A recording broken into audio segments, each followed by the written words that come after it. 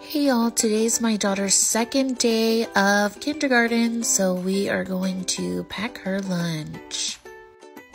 I'm going to slice up some oranges and then cut them into triangles so they are easier to eat. I'm going to put those in the box along with some grapes, and I'm just going to take those and slice them as well. Once I placed the grapes in, I really didn't like how they looked. It looked kind of plain, so I do take a cupcake liner. I flip it inside out so the design is upward, and I place the grapes on top.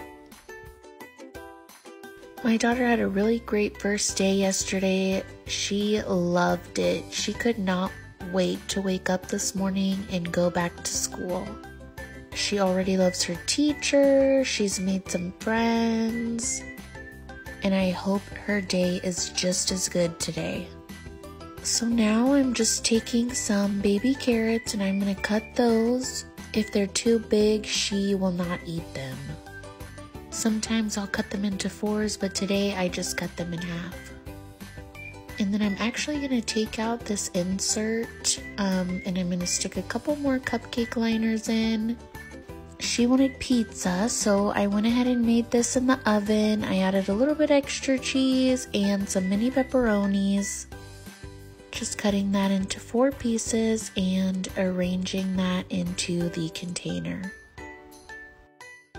I'm going to use this little cute pink container to put some ranch in next to the carrots. Back to the pizza, I'm going to take a square piece of nonstick foil. With the nonstick side down, I'm just going to place it over, and now we're going to decorate.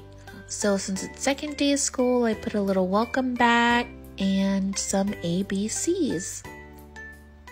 Then we're going to close up the lunchbox and start packing. I'm not using any ice packs today, so we're going to start with the bento.